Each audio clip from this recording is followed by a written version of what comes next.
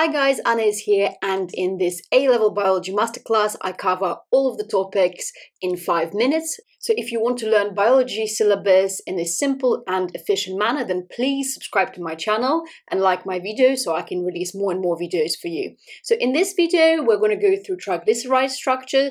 So if you are not sure how triglycerides form, how they form ester bonds between the fatty acids and glycerol, then this video is for you. Okay, grab a piece of paper and let's just get into it. So triglyceride is a form of a lipid. For A-level syllabus, you need to know about the triglyceride and phospholipid, which I'll cover in the next video. So triglyceride structure consists of 4 components: glycerol and 3 fatty acids. In GCSE, you might have drawn it as a rectangular in like 3 branches, but from now on, guys, you have to actually know the chemical structure of glycerol, which I have drawn here for you, which consists of 3 carbons and 3 hydroxyl groups attached to it. Okay, so keep this in mind. If you didn't know this, learn it by heart. Okay, the other components of triglyceride are 3 fatty acids, which you need to appreciate that glycerol will always stay the same. However, the fatty acids are the ones that can change either in length or they can change depending on whether they have double bonds present between the carbon atoms. From this, you need to know 2 definitions.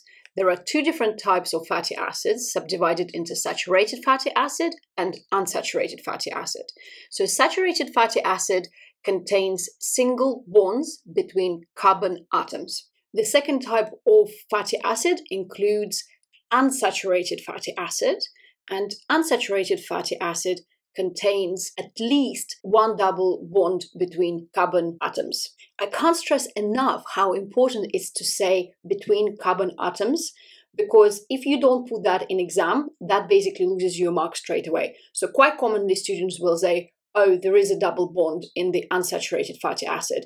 But remember, fatty acids contain a CO double bond as part of carboxyl group, which I've just drawn, and then the rest of the fatty acid structure contains CH2s and CH3s, as I will draw on the next page now. Okay, so how do we actually combine 3 fatty acids together with glycerol?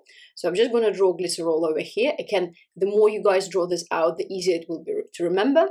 And for the sake of this diagram, I'm not going to draw all 3 fatty acids, but you can repeat those. So I'm just going to draw an example of a fatty acid, a simple one with a carboxyl group orientated towards the OH, and CH2 and CH3, so a short example of fatty acid. Whenever biological molecules join together, it's usually as a part of a condensation reaction where a molecule of water will be released, and I've circled here where this molecule of water will be released. But because there will be 3 fatty acids binding to glycerol's hydroxyl groups, in total there will be 3 water molecules released by the end of this reaction. Okay, so there will be 3 fatty acids, but I'm not going to draw all of them for the purpose of this video.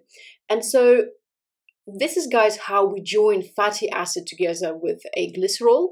As you can see, I have lost a water molecule at the top. And when glycerol joins the fatty acid, this results in the formation of an ester bond.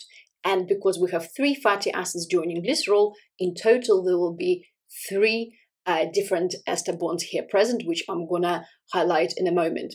So the fatty acids themselves, they can vary within the triglyceride structure. And the rest of it, so the ester link will stay the same. However, the rest of the fatty acid could be different, which are marked by R' and R2'. Okay, so here I'm just labeling the ester bonds, which you can learn and remember. Okay, guys, this is the end of my video. I hope you really enjoyed it, and now you know how to draw the structure of the triglyceride and the formation of the ester bond. Please press the like for my videos and press the subscribe. That really supports the channel. The plan is to finish this A-level course in time of your exams. So please enjoy and see you in my next video. Goodbye.